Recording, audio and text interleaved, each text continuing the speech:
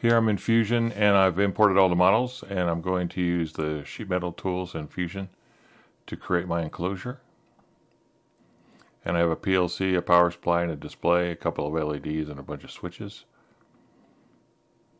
Then I opened up the DXF flat in Sheet Cam and did all the camming, and now I'm using a Crossfire Pro to cut this out of 18 gauge. I cleaned it up with a wire wheel.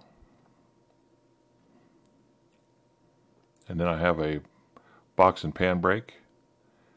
And you'll see I have a piece of paper there that tells me the bend order.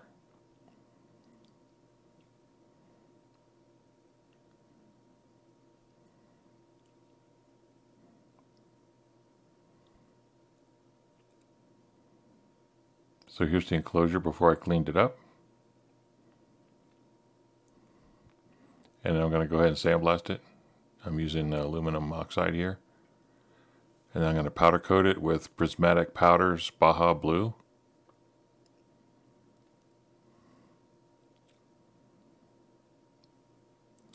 And I put it in my converted oven.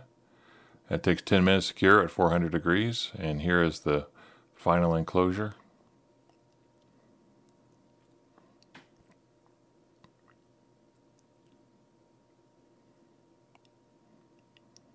And the seams came out great. In fact, they came out exactly like the Fusion predicted them. So I not only bent them correctly, and everything fit in. And I have everything mounted on a DIN rail there.